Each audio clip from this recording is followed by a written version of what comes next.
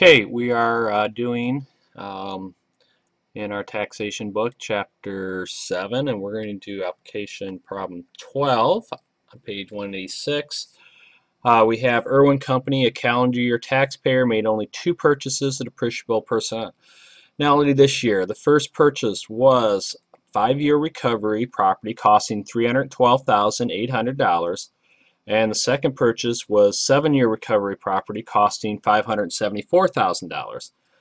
Compute Irwin's first-year MACRS depreciation with respect to the property, assuming that, okay, so under A, the first purchase occurred on February 2nd and the second purchase occurred on June 18th. So they were both in the first quarter. So we're going to use our normal mid-year MACRS table. So we can find that table on page 169. So to calculate it, my cost I'm going to equal for first one $312,800. Looking at my table for a 5-year property, this first year is 20%. So we're going to take it times 0.20.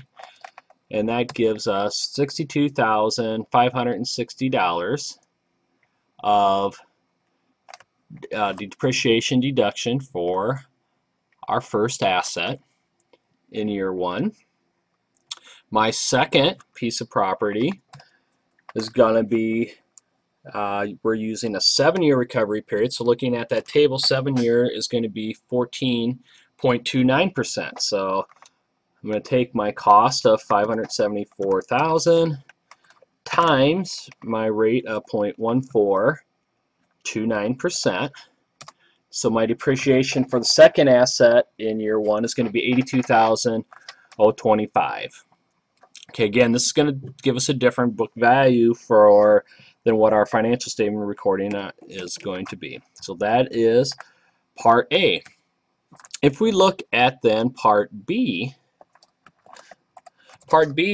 we change the assumption and we say that the first purchase occurred in February 2nd, so that hasn't changed, but the second purchase occurred on October 13th, and that puts us into the 4th quarter.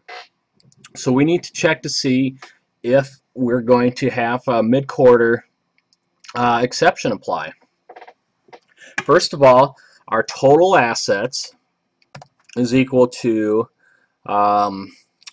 our $312,800 plus our $574,000.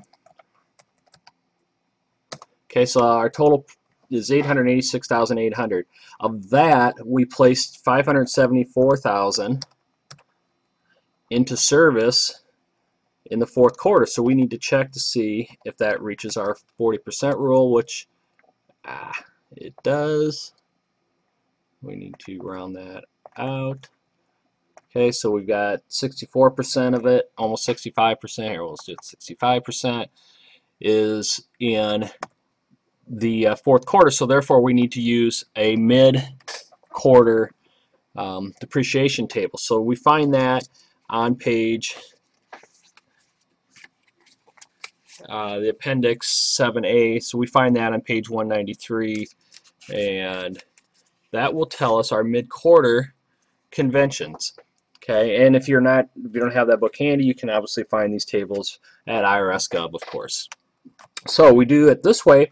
Our first property then is going to be our depreciation. It's still going to be our cost basis is the same, $312,800, but we're going to take it times a rate in the first year of 35%, so times 0.35.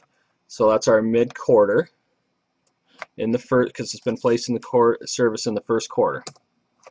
Our depreciation is $109,480. Our mid-quarter convention then, if we go to our chart on page 195, is going to be used for the second one, because that's what's our mid-quarter convention for business property placed into service in the 4th quarter. So, and it's a 7-year property. My rate then is going to be only 3.57%. So 0.357 times my asset cost of $574,000 gives me depreciation in the first, whoops, yeah, I did something wrong there. 0.3, oh, 0.0. So you got to watch your decimal points. 0.0357. So I have 20,492 of depreciation that we're going to use on that asset. Again, based on that mid-quarter placement table. So if we have lots of different property and more than 41% is in the first year or in the fourth quarter, then we need to change it and do our mid-quarter instead of our normal MACRS table of a half-year convention. And that is it for this particular problem.